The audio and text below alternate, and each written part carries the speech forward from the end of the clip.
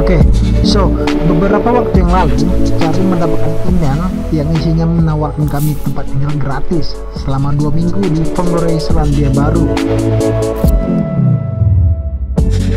Karena biaya kehidupan sehari-hari di New Zealand cukup mahal, maka ini adalah kesempatan kami untuk melihat Selandia Baru bagian utara tanpa mengeluarkan banyak biaya.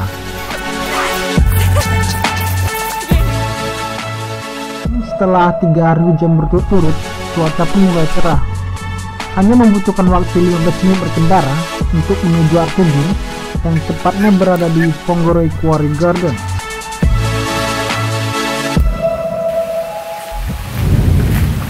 Alright, so we moved just 3 days ago actually. Nah, 2 hari yang lalu kami pindah ke bagian mana ini sih?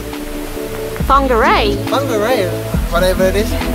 Yeah, so kami masih exploring bagian-bagian Whangerei, which is awesome. I love that, you know?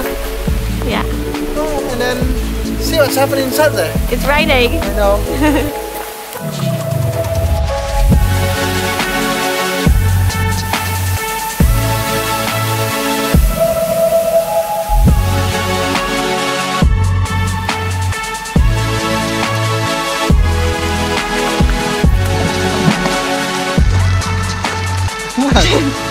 This was made in 1940. This quarry was started in 1940, and it used to be a beautiful forested area.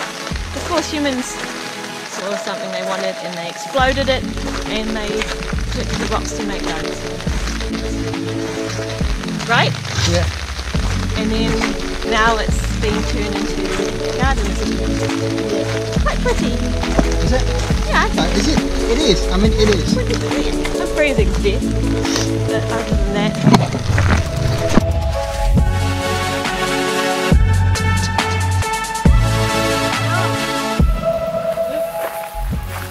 The Weta Hotel. What's hotel? Animal. Oh. There might not be one in there. Yeah. No, this is a spider. It's a spider. Only a spider. Sorry, goodbye. Wow. How cool is this?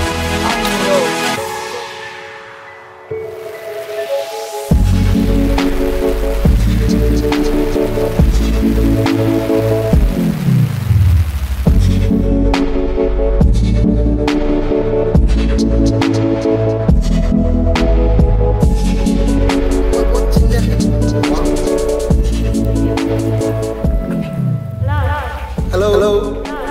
Hello. Hello.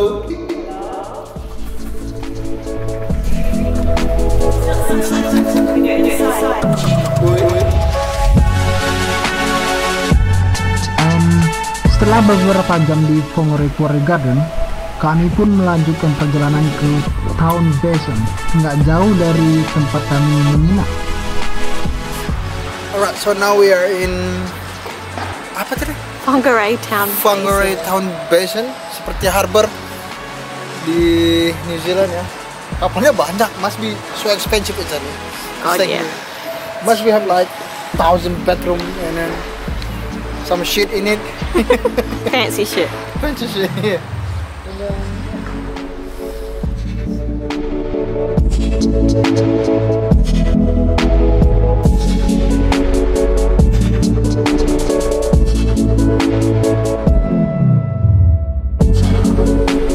Cuacanya masih aja dingin, tapi jujur aku masih berharap salju turun walaupun kemungkinannya sangat kecil. Kalau di malam hari, suhu cuaca bisa mencapai 2 hingga -degree. Walaupun di siang hari, cuacanya tetap dingin, tapi masih banyak orang-orang yang berenang di laut.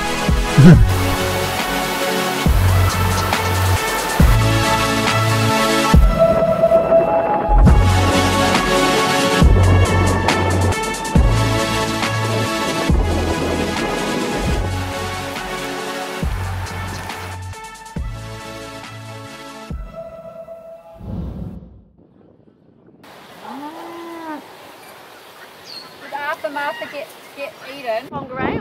Yeah, so I'm Mrs. Manu. So you know where the sign is that says go towards the hospital? Yeah, you go up that road. You got past the hospital and it says the Kiwi House further right up.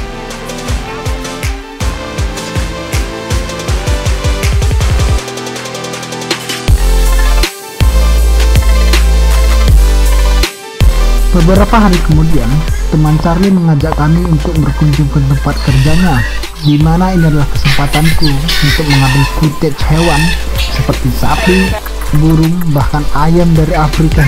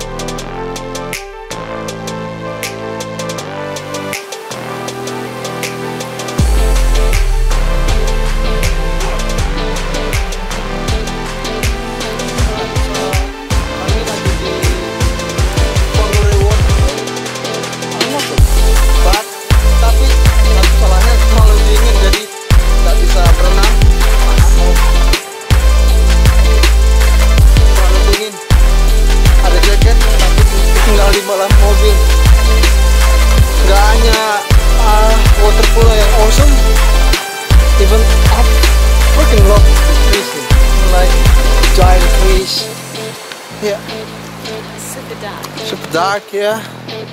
And Holidays. oh yeah, that's alright. School holidays.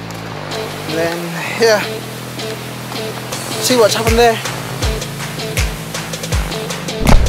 And we just on the way back up from the bottom of Whangerei waterfalls. And I'm puffing because it took about an hour's trek uphill. No, I'm totally lying. It's like 5 minutes of a gentle slope. And I'm puffing. That's okay. It is what it is. At least I'm out of the house and off the couch. And I haven't had a panic attack. I lost my boyfriend.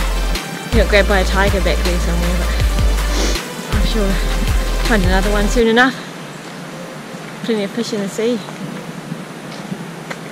Seriously, he went for a wee and he's come back. Agung? There he is!